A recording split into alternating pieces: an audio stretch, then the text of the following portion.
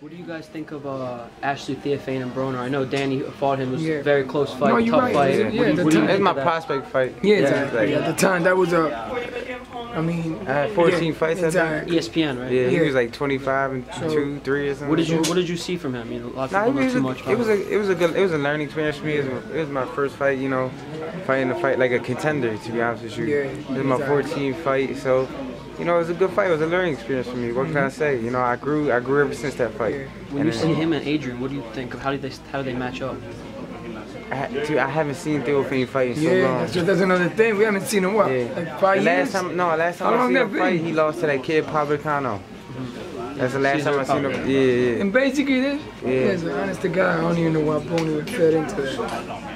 That he fed into what Floyd said. He said, she said. He's an awkward fighter though. Yeah, he's He awkward. That's gonna the fight thing. his heart out. But Broner's low punch output, do you think that's a problem lately? That's why he lost the Porter fight?